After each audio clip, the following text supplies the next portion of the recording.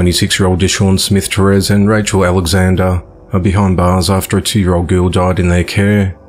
At 9:01 p.m. on Wednesday the 12th of July, authorities were called to the Quality Inn Hotel at 3112 South 79th Avenue in Tulsa, Oklahoma on report of a toddler in cardiac arrest. When first responders arrived, they entered the hotel room and found an unresponsive 2-year-old girl. They attempted life-saving measures on the little girl, but she was unable to be revived and was pronounced dead at the scene.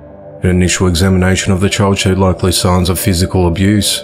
Investigators learned that Deshawn and Rachel travelled to Tulsa, Oklahoma from Little Rock, Arkansas, and took 2 girls with them, a 2- and a 3-year-old that belonged to a family member of one of the adults.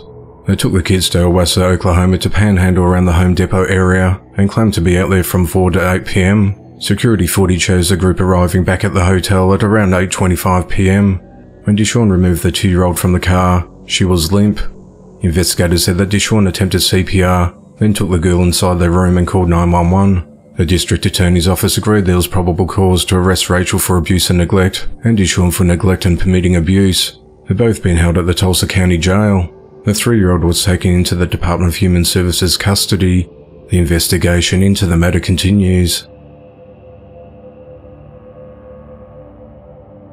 A 70-year-old man is behind bars after fatally shooting his 45-year-old wife. At 4:23 a.m. on Monday the 10th of July, authorities responded to a home in Temple, Georgia after Barry Black called 911 to report that he just shot his wife Brenda Bowman in the head. Responding deputies found Brenda's body in the couple's bedroom. Barry remained on scene and was arrested and charged with voluntary manslaughter and is held at the Carroll County Jail.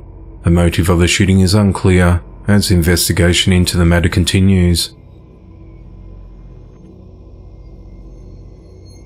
29-year-old Larry Pickens is behind bars for fatally shooting 43-year-old orthopedic surgeon Dr. Benjamin Mork. The incident occurred at around 2 p.m. on Tuesday the 11th of July inside an exam room of Campbell Clinic at 1458 West Poplar Avenue in Collierville, Tennessee. Police immediately responded to the clinic, where a witness told them that a patient was being treated by Benjamin when he removed a pistol and fired 3 rounds, killing the doctor before running out of the clinic. Police found Benjamin deceased with a gunshot wound to his neck, another in his chest and a third in his upper abdomen. Police said that the paperwork in the exam room confirmed the suspect was Larry Pickens.